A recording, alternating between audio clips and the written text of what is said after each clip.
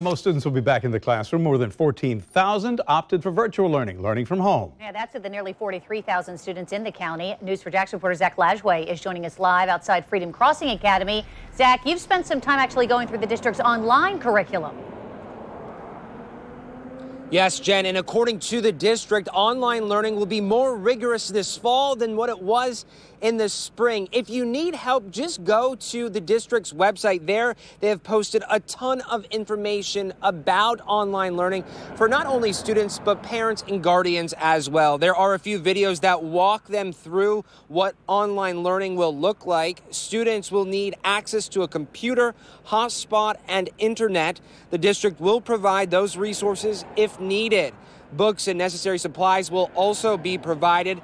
Students will have designated times to go live on conferences each day, and distance learning will reflect what's happening within brick and mortar classrooms. So will grading practices. So students, it will not be easier at home.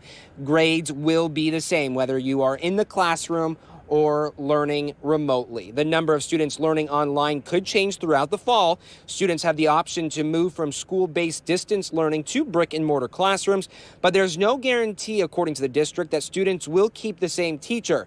Schools can also refer students to distance learning if they violate the district mask policy. Now, I want to show you something. On my laptop, this is where I was going through all of that information.